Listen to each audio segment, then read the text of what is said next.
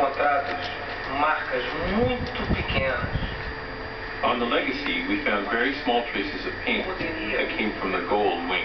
Considerada como da cor da aeronave, da Gol. Together, the planes had a combined speed of 1,600 kilometers an hour.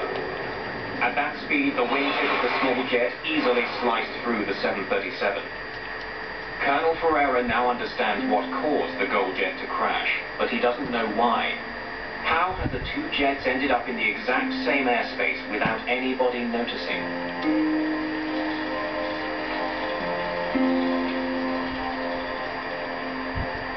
Investigators in Brazil now realize that they are dealing with something very unusual. A mid-air collision is a very rare event in aviation, and it should not have happened to very modern new aircraft. The situation becomes more complicated when investigators study a critical document, the Legacy's flight plan.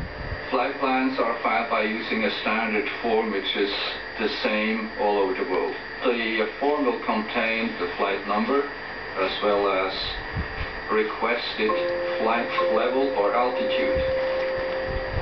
According to this document, when it collided with the Gol flight, the executive jet wasn't expected to be at 37,000 feet. The Legacy's flight plan called for the jet to fly at 37,000 feet only until it reached Brasilia, then descend to 36,000.